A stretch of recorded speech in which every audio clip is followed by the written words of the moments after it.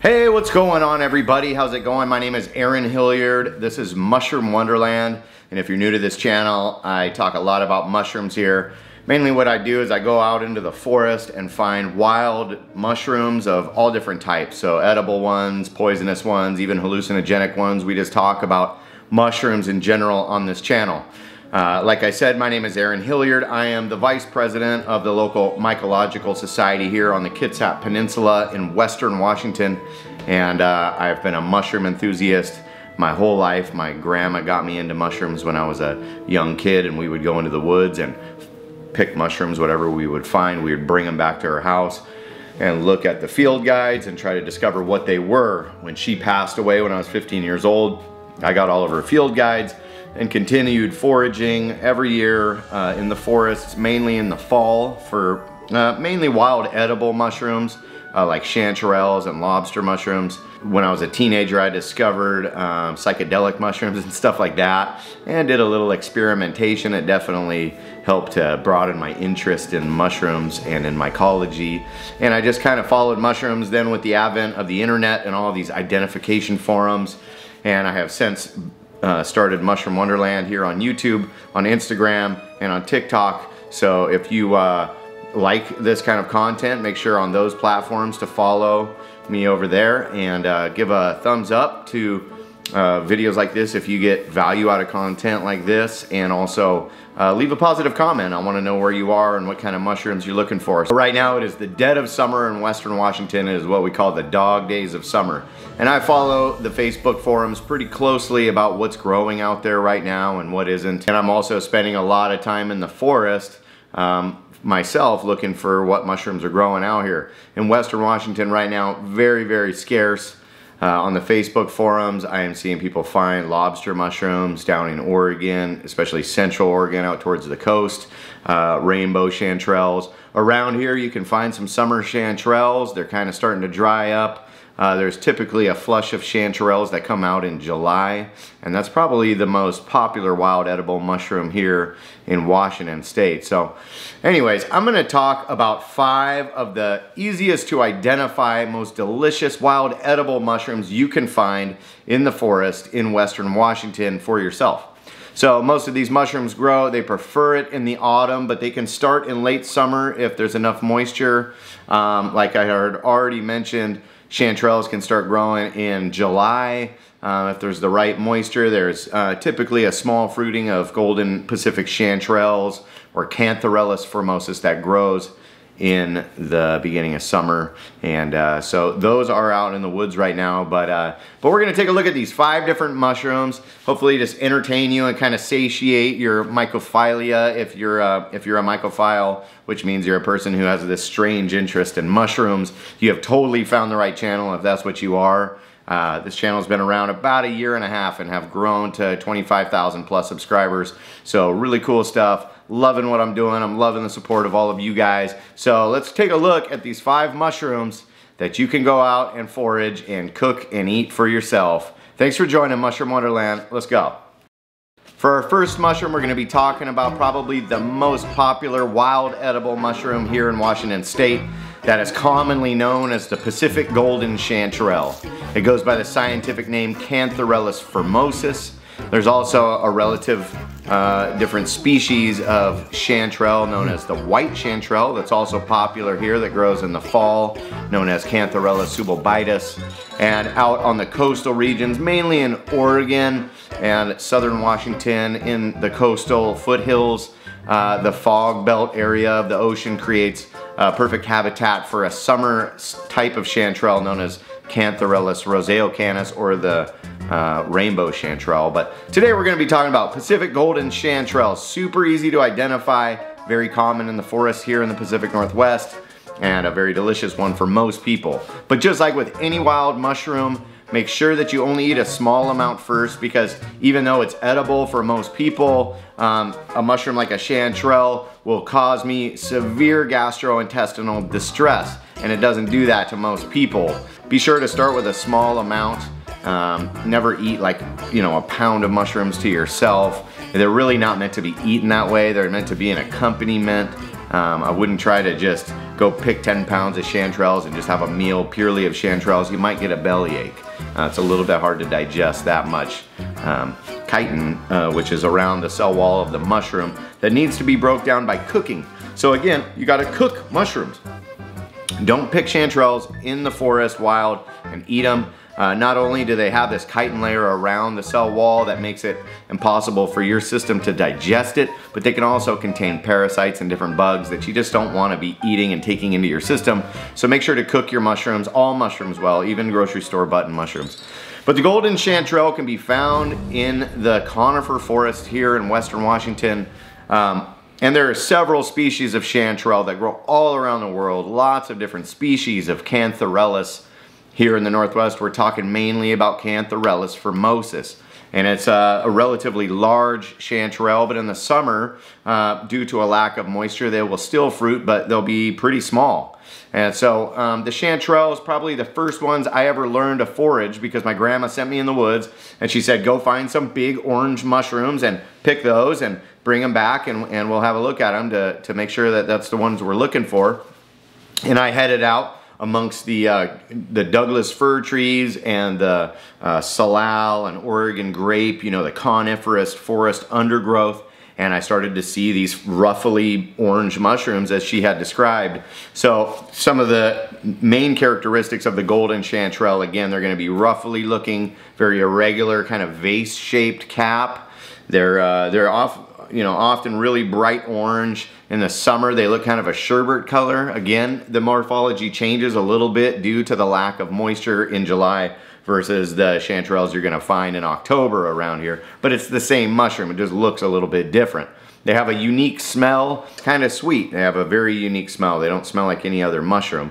So odor is a factor. But mainly looking at what would be called the gills on a regular like grocery store button mushroom, chanterelles actually have veins rather than gills, but these are still the structures where the spores are produced. So if you're really new to mushrooms, I'll break it down just like this. Plants have seeds, mushrooms have spores. Plants bear their seeds out of flowers. A mushroom grows its spores within the ridges of gills or of veins. So in chanterelles, the spores are growing on those veins that run decurrent down the stem. So decurrent meaning they run down the stem. They don't stop in a straight line. That is like probably the most easy and foolproof way to identify a chanterelle. But just like with almost every mushroom I found, there are always exceptions to the rule. So I have found chanterelles that appear to not be decurrent, although they are. It's just pure it's just pure coincidence that they happen to all kind of end in a straight line on the stem. It doesn't mean that that's not a chanterelle or that it's not decurrent. It's just not showing heavily those characteristics of the decurrent gills or veins of a chanterelle. So Pacific golden chanterelle are a mycorrhizal mushroom. That means they grow in association with a host tree. So there are two main types of mushrooms. We have mycorrhizal mushrooms and we have saprotrophic mushrooms. Saprotrophs like to grow on decaying matter and like manure and stuff like that. The grocery store button mushroom you get, the button mushroom or the cremini or the portobello, all the same mushroom known as Agaricus bisporus. Those are actually a saprotrophic mushroom, so they're growing off of decaying matter within like manure or compost. Whereas these mushrooms, they grow in association with the trees, and they actually have enzymes in the mycelium underground that's breaking down nutrients in the soil, making it available. The trees get to suck up some of those nutrients that the mycelium is breaking down. And in return, the tree sends some carbohydrates, some sugars out to the end of its root tips, where the mycelium literally wraps around the tips of the tree roots, and the mushrooms well, not the mushrooms, but the mycelium will be feeding on those carbohydrates from the tree. So they work in association with each other. It's a really cool thing. And so without the trees, you don't have the mushrooms. You can have the trees without the mushrooms, but they don't seem to grow nearly as healthy or vigorous. And so when you have a tree and mushroom association like that established, it actually helps the tree to grow healthier. So the key to looking for golden chanterelles is to go find the trees that they grow with. It's much easier to track down mycorrhizal mushrooms because you just look for the trees that grow with those mushrooms.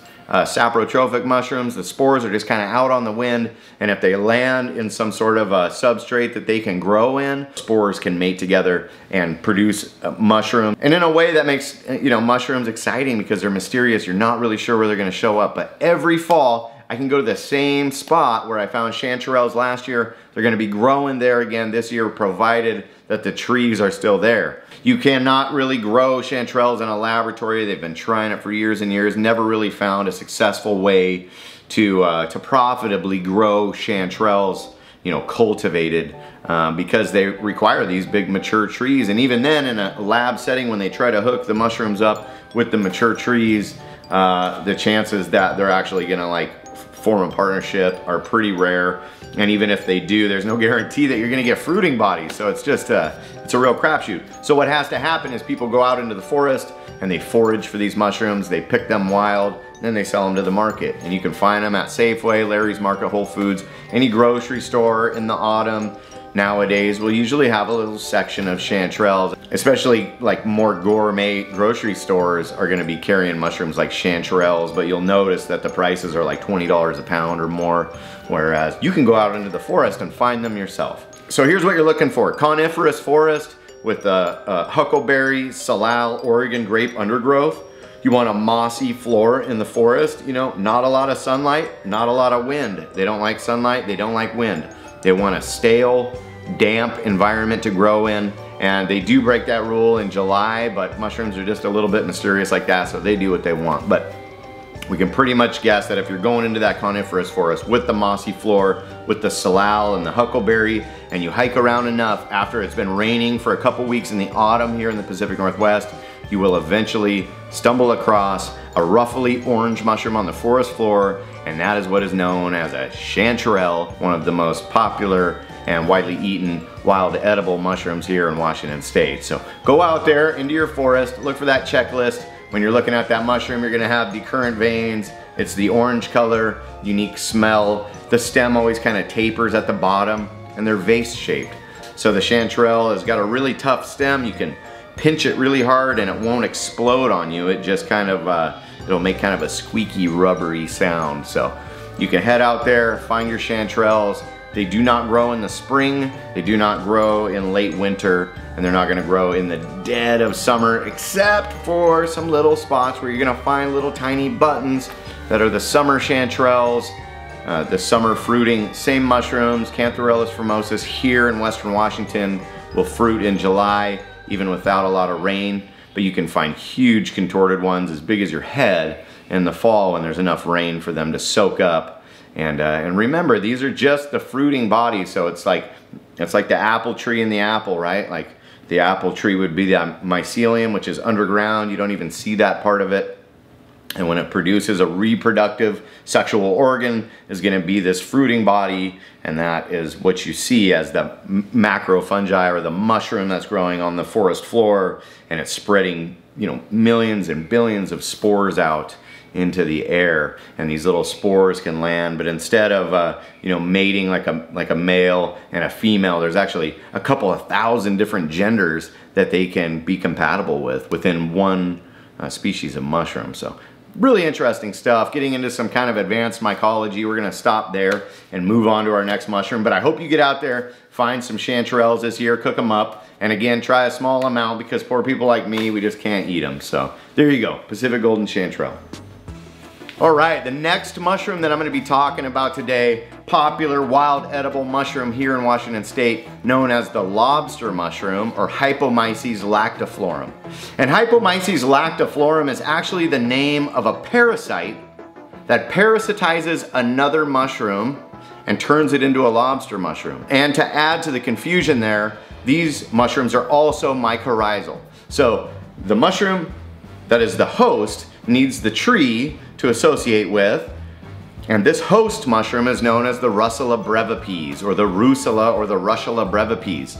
This mushroom is very vase shaped. It's been described as the most boring mushroom in the forest. That is, until or if it gets parasitized by this parasitic fungus that will contort it and turn it this orange-red color, and then it becomes what we know as a lobster mushroom. It takes on this really fishy scent. A lot of people say when it's cooked it tastes just like lobster or crab. It's kind of a weird situation. The two mushrooms come together. The Russula brevipees by itself, not a very desirable mushroom. They grow huge in the forest. When they're contorted with the parasitic fungus of Hypomyces lactiflorum, they can look completely different. Sometimes they barely even emerge from the needle duff on the forest floor. But these are going to be found pretty much in the same habitat that you're going to be finding Pacific golden chanterelles. But the lobster mushroom, they tend to hide a little bit better, although they often have this really bright orange color, so they're easy to spot. When you see that little bit of orange, that's when you slow down and you start to look closer, maybe even lifting up little humps in the forest floor. We call them shrumps, and there'll be a hidden mushroom under there. These ones do have that fishy smell, and the gills are not very obvious because oftentimes they've been completely contorted from the Hypomyces lactiflorum, but they definitely have this unique orange color that you're not really going to find on any other mushroom around here besides chicken of the woods, which we're going to talk about in a minute. But either one of those are good edible mushrooms. So lobster mushrooms, again, a mushroom you can find in gourmet grocers. I've seen them at Pike Place Market selling for $39.99 a pound. Again, you can find these in the same kind of forest. So it's growing in association with a Douglas fir or a western hemlock, typically here in western Washington. They're going to be in a moss-covered floor type situation, salal brush, black huckleberry, red huckleberry, Oregon grape.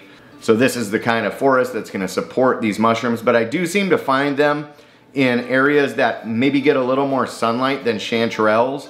I often seem to find a lot of wild blackberry growing where I find lobster mushrooms. Very similar habitat to the Pacific golden chanterelle, and these ones can often be really contorted. I'll use a stiff bristled paintbrush to kind of get the dirt out of all the cracks and crevices and cut off the stump, you know. It really doesn't matter whether you pluck these mushrooms or cut them. That's pretty much the rule for all mushrooms. I don't think it's going to harm the mycelium if you need to pluck them out, but a lot of people try to cut them off at the base, especially to keep soil out of your basket so that you don't get dirt in there. And especially with lobster mushrooms, they have a tendency to carry a lot of dirt and trail flare, and so these mushrooms are a little bit more difficult to clean. If I have one that's really contorted, has big crevices, I'll often cut it so that I can use my stiff bristled brush to brush and clean out those areas. But you slice these up and saute them, give them a little bit of butter, and put them with a steak, and it tastes a bit like surf and turf. So really cool mushrooms, really fun ones to find. My kids think those are the best ones to find, probably because they're the easiest to find, and it's really exciting when you find a lobster mushroom. And that's usually where the hunt begins. That's usually where the hunt begins. When you find your first lobster mushroom, slow down, start to look closer. You'll notice little lumps in the grass and stuff. Just lightly move the grass back. We're not trying to tear up the forest floor. I've seen people who have actually raked the forest floor looking for lobster mushrooms. It infuriated me. Oh my gosh. Do not do that. It is not necessary. If you can't see them, then, you know, look harder or move on. But don't start tearing up the whole forest floor. That destroys and disturbs so much habitat. I just can't stand when people do that. Anyways, I digress.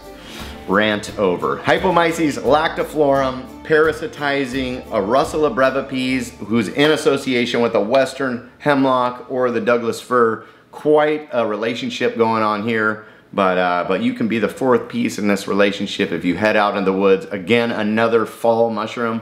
So Hypomyces lactiflorum, or the lobster mushroom, you're gonna find that when the rains come. And right now, people are finding them in southern Oregon. They do tend to show up rain or no rain in some areas. So again, they break the rules. There's just not really any hard, fast rules. I'm just giving you examples from my experience of where I find the most lobster mushrooms is after the rains have really started. And here, that would be late September to early October is when I would go to my lobster patches. And I've been doing this a long time, and I have a lot of luck finding lobster mushrooms. So this is just based on my experience. You may have a different experience. Please share it in the comments. You know, that's cool because we want to hear from everybody in this community. But right now, I haven't found any lobster mushrooms growing here in Western Washington, although I haven't gone specifically to any of my lobster spots, which I plan on doing really soon, just out of curiosity. I like to see what that habitat looks like throughout the year. And if I do find any, look for another video about early lobsters. You know, I'd be happy to report back that I found lobsters. Those ones don't upset my stomach. And yeah, looking forward to finding some of those these years. Looking forward to finding more lobster mushrooms. So the Hypomyces lactiflorum, or the lobster mushroom, makes number 2 on our list of easy mushrooms to identify that are delicious to eat around here. All right, moving on to mushroom number 3, and today we're gonna be talking about another popular bright orange colored mushroom you can find in the forest here in the Pacific Northwest, known as the chicken of the woods, or Laetiporus sulphureus, or Laetiporus conifericola. We have 2 species that grow here commonly. One of them grows on hardwood, one of them grows on conifers. Both of them look similar. They've got a really orange look, kind of getting more yellow towards the outer edge, and they're juicier towards the edge, and towards, you know, the wood where they're growing on, they're gonna be a little more woody, so a lot of people prefer to just cut the outside edge of these mushrooms off. These mushrooms are actually saprotrophic, so they like to eat decaying matter rather than living in association with a tree like the mycorrhizal mushrooms we were talking about. That makes chicken of the woods a little bit more difficult to find. It's hard to track one down. It's more like you're out looking for something else and then you stumble across a chicken of the woods, or some people just call it a cow in the forest, you know, C-O-W, chicken of the woods. Some people claim that the chicken of the woods that grows on the conifer, or the Laetiporus conifericola, that one causes more cases of gastrointestinal distress than the hardwood loving variety. But I've heard, you know, both mushrooms being eaten as delectable, edible mushrooms. So this is a pretty tough one to confuse with any other mushrooms, and for the most part it's totally edible. Again, like the chanterelles, you just want to eat a little bit to make sure it's gonna agree with your system. But these grow in a big spray of orange shelf conch-like mushrooms that are gonna be growing on a dead log. So typically a log that's laying down, you'll find a big flush of these mushrooms. And the mycelium has eaten its way through the wood, and then it's grown these big shelves of orange mushrooms that you can harvest and eat. A lot of people say it tastes just like chicken. When you do find one, it's exciting. Unfortunately, another mushroom a lot like this that is not gonna make it into this video, the cauliflower mushroom, is just about as exciting to find as a chicken of the woods. But a chicken of the woods, great edible mushroom. Again, try just a little bit to get started. And you really can't confuse this with too many other mushrooms. So that makes it number 3 on our list, is chicken of the woods, or the Laetiporus sulphureus. This next mushroom on the list just happens to be my personal favorite mushroom to find around here.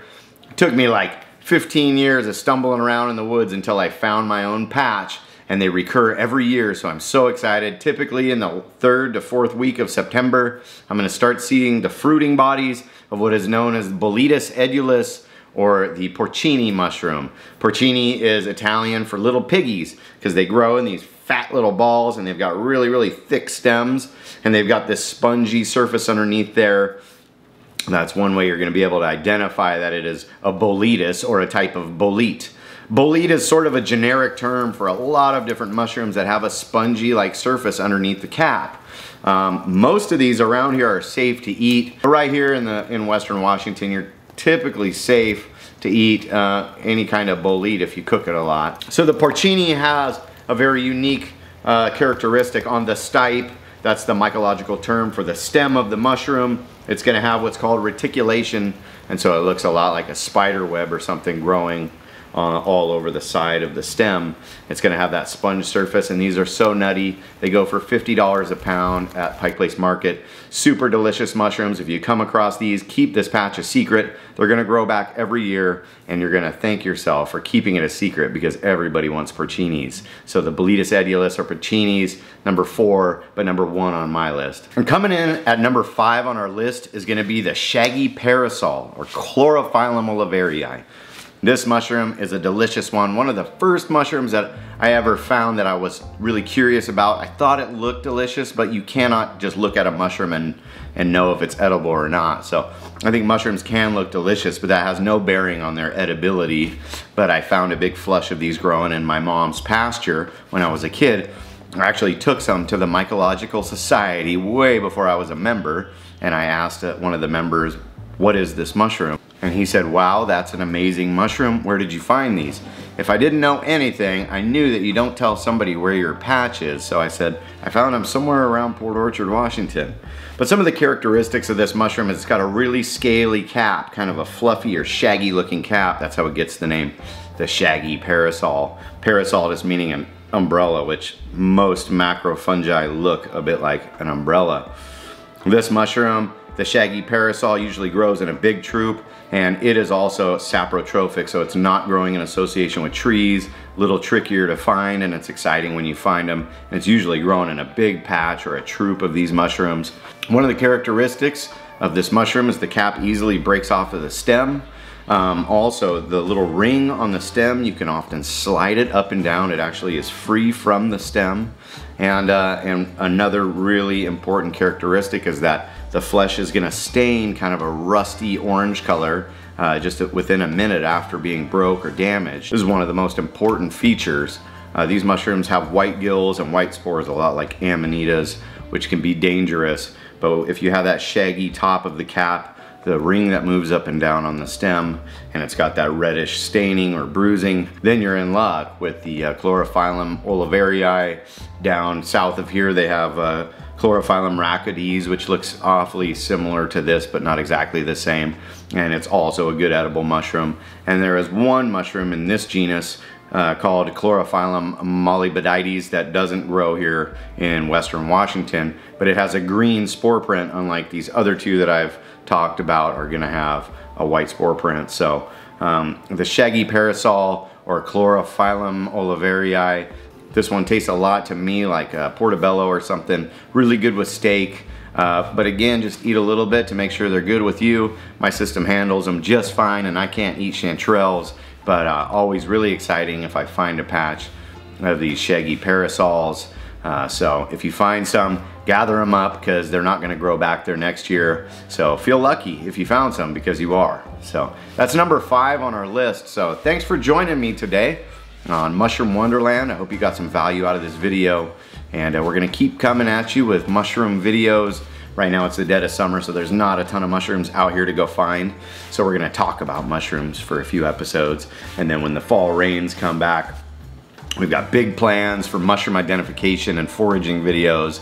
Really good footage. We're gonna have some awesome guests coming up. Hopefully gonna be doing some traveling and making videos abroad all about mushrooms. And we've also got a mushroom video coming up where we drive to Telluride, Colorado to Mushroom Fest. The biggest mushroom festival in the country is held in the mountains of Colorado in August. So my wife and I are making the trek out there. Looking forward to making a video about that and the experiences we have and the people we meet. So thank you again for joining Mushroom Wonderland, and we look forward to seeing you on the next episode.